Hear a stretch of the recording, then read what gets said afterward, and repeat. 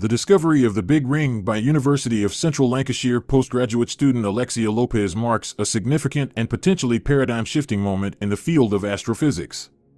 This nearly donut-shaped galaxy group, located 9.2 billion light-years from Earth, presents a challenge to the long-held cosmological principle. This principle suggests that the universe is homogeneous on a large scale, with a cutoff for the largest galactic structures around 1.2 billion light-years. However, the Big Ring, with its diameter extending more than 1.3 billion light-years, surpasses this scaling limit. This suggests that it shouldn't have had enough time to form according to our current models.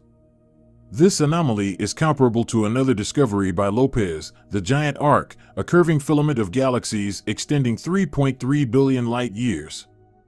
Intriguingly, these two structures lie side by side, hinting at a potentially larger formation. Lopez's reference to conformal cyclic cosmology, developed by Roger Penrose, adds another layer to this mystery. This theory suggests a universe in an endless cycle of expansion and rebirth, with large, circular formations resulting from ultramassive black holes from a previous universe.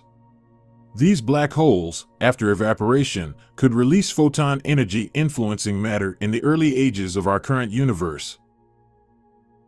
These findings, including the Big Ring and the Giant Arc, along with other recent discoveries like the universe-breaker galaxies and stars that appear to be more than 14 billion years old, challenge our understanding of the universe. This revelation will undoubtedly spur further research and debate within the scientific community, as existing theories and models are reconsidered in the face of these groundbreaking findings. The implications of such discoveries are profound, offering a glimpse into the complex and mysterious nature of our universe. Thanks for watching the Space Shack. If you enjoyed this video, please subscribe to help our channel grow.